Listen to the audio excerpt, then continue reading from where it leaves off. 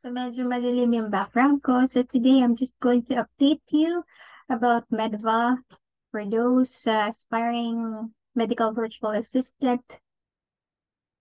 So there's a new update. Okay, so these informations are coming from the applicants of Medva for those who already passed the pre-assessment final interview. Okay? Kaya di sa mga nagme-message sa akin about this previous or my, ano yan? Yung dati kong video this year ba yun? Last year. Ayan. So far, yun pa rin siya. Okay, ganun pa rin yung process. And, ayan, meron lang ako bagong idadagdag. And, usually, yung mga nagme-message sa akin, so congratulations, at least makikita nyo naman yung mga comments nila na they pass the examination. Most of them pass the examination because of the advice that I gave them. I usually talk to them directly sa Facebook, like what advice that I could give them during the interview and also the examination. Okay? So for some, if they have time, we usually have some practice interview. Para during this interview nila, it's gonna be easy for them. Hindi na sila kinakabahan. And then, ayun, ano ba yung mga changes ni Medva today? So again, dun sa examination, so the same pa rin dun sa una kong video. So I already have the list. And yun, natutuwa lang ako dun sa isang applicant because he made a reviewer about dun sa mga binigay kong list. And I am willing to give you all I am willing to give you that reviewer. But yes, siguro naman papayag siya. And he really made an effort to research and create a reviewer pala for the examination.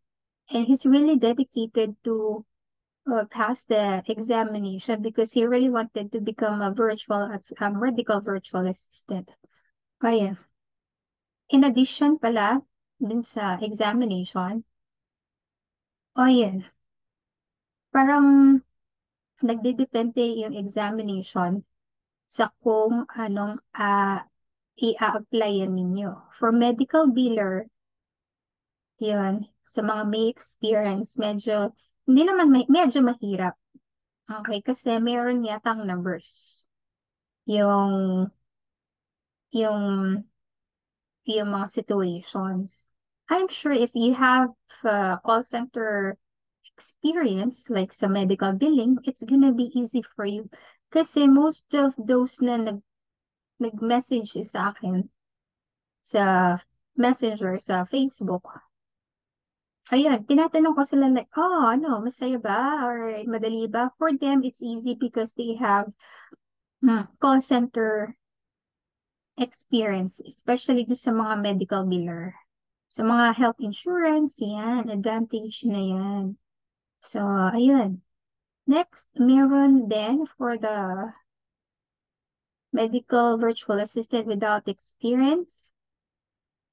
Sabi nung isa, walang exam. I don't know kung totoo, kung wala ba silang examination. So, iba na yung process ngayon. So, parang magkakaroon muna sila ng training, like language training. Parang ganon. Tapos, yun. Basta yung sa exam, message me kung paano ano yan? Kung paano mag-answer ng exam. Tapos, I'm going to give you the reviewer that one of the applicants actually made. And then again, hindi ako taga Medva. So, and I'm just giving you some help on how to pass the examination and also the interview. Okay, first time, sabi ko nga, nagpa-practice kami. it is my way of helping other people for them to have an idea on how to pass the examination and the interview. Ayan. And I'm just so happy really for those who already passed and perhaps working as a medical virtual assistant for Medva.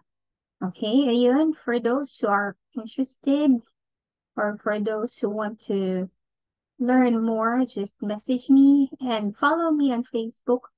Yung pangalan ko is Apple Labong. And then, just comment down below kung sino yung interested para at least, ayan. Ano pa ba? Okay, wait. I have to check. Saan ba yun? Ito. Ito ano lang. Based ito sa mga nag-message sa akin. Wait. Ito. Sabi ng isa, I'm going to read one of the applicants' message. Sabi niya, mahigpit yung interviewer. Tinanong niya kung ano may yung mga ginagawa ko nung hinandle ko ng claim, as in lahat ng job description na sinabi ko. So, pinaisa-isa niya. Tapos, bakit ako umalis sa job? Yun daw yung, bakit siya umalis sa previous job niya. Okay, yun nga sabi ko sa inyo. Walk me through your resume. Ibig sabihin, dapat alam mo lahat ng nilalaman ng resume. Kasi, tatanungin nila kung totoo ba lahat mga nakasulat sa resume. So, yun yung lagi ko sinasabi na paghanda nyo. So, kung alam mo yung kung anong year ka nag-start, kung anong year ka nag-stop, yung year na nag-stop ka, tatanungin nila, like, ano yung ginawa mo nung nag-stop ka? So, dapat you have to give them credible answers or good reasons why you stopped working. Okay? And then, what else? Walk me through your resume. Yun. Of course, alam nyo yung mga positions na tinarabaho nyo. So, it means that you have to know your tasks and your responsibilities as, like, for instance, as a teacher or as a nurse. So, ano ba yung naging responsibilities nyo? Kailangan alam nyo yun. And then, meron pa, ayun, sabi niya, ang tagal po ng interview namin, halos 30 minutes. Ayun, so, ano pa yun? Yun, pinadefine niya what is prior authorization. Prior authorization. So, dun sa reviewer na ibibigay ko sa inyo, okay, coming from the other applicants na gumawa. So, free na yan. At least, pag ni-review nyo yun, mas easy nyo na siyang answering, even the examination. Ang cute nga nung gumawa. Ano kasing pangalan niya? Ayan, itatago natin siya sa pangalang Paul. Okay, isang kulit-kulit niya. Ang cute-cute niya. Tapos ano pa ba? Ayan, mostly working experience. Kung meron kayong working experiences sa BPO, kung meron kayong healthcare experience, yan. Okay, you just really need to be honest with your answers. What else? Yan. Basta, yun lang. Wait. Sino pa ba?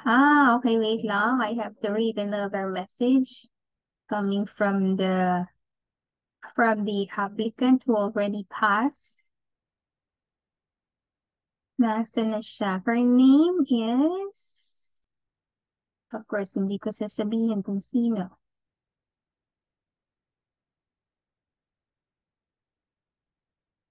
Ayun.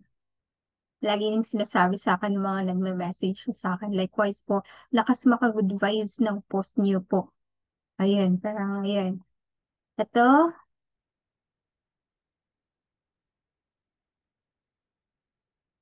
Ay, ito ba yan?